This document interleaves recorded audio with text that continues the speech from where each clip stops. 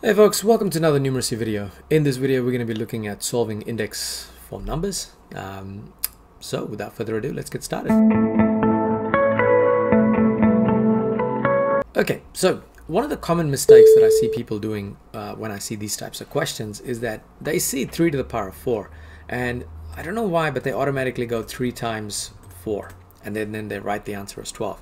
Now remember, this is actually 3 to the power of 4. This is not 3 times 4. If they wanted you to calculate 3 times 4, they would actually put it like this, 3 times 4. But in this case, it is actually 3 to the power of 4. So what that means is you're actually taking the number 3 and you're multiplying it by itself 4 times. So that means your answer here is going to be 3 times 3 times 3 times another 3. And that's going to give you 81. Now, if you've been keeping up with my video series, you know that you can actually do this in a much shorter way in this calculator. So all we need to do is we just go 3 to the power of, which is this button here, click on 3 to the power of 4, and we've got 81. Sometimes you might, in the middle of the exam, you might be sitting there going, it's like, oh, I can't remember which button he was talking about. If that happens to you, then what's the best way to do is, with something like question B, you could just go 2 times 2 times 2.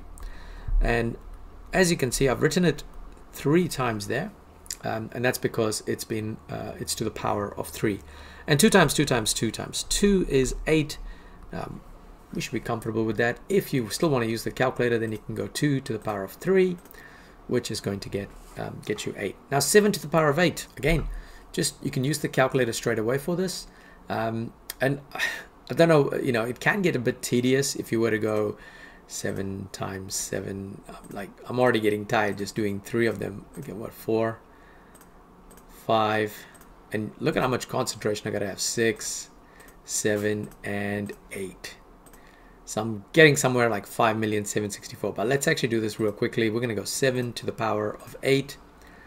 And that's going to give me that same answer, which is 5,764,801. Folks, that is basically just a quick little intro into solving index form questions. Alright folks, that is basically it for this video. As always, don't forget to like this video, share this video, and subscribe to keep up with the latest content. Now, there should be a couple of playlists popping up here and here. Great material for revision, and as always, thank you for watching.